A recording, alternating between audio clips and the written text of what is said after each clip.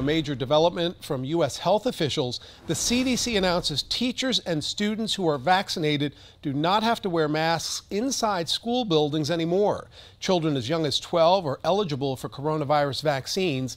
The guidance now allows local officials to figure out how to ensure unvaccinated people are using precautions while letting vaccinated people take off their masks. I think local school leaders are going to have to look at local public health and then in particular cases in their area and rates of vaccination in their area and prevalence of that Delta variant.